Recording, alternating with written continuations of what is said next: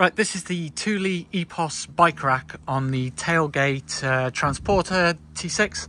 I've done the video because I couldn't find any information out of there, and the Epos bike rack does not let the tailgate open until you adapt it. And the way I've adapted it, I'm going to try and hold the phone and show you. So when you obviously tilt it back, you've got this cable here. So there's no way of just sliding this cable as far as I can see, apart from to drill and thread a new bolt hole there. So I chose to do it here instead.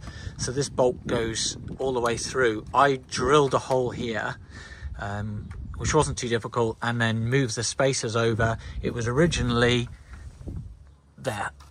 So you can see the holes there. That's where it went through, and it didn't allow it to open the boot. Moved it back. This doesn't touch the floor still, and the two bikes in the middle at least won't touch the floor. Yet the boot,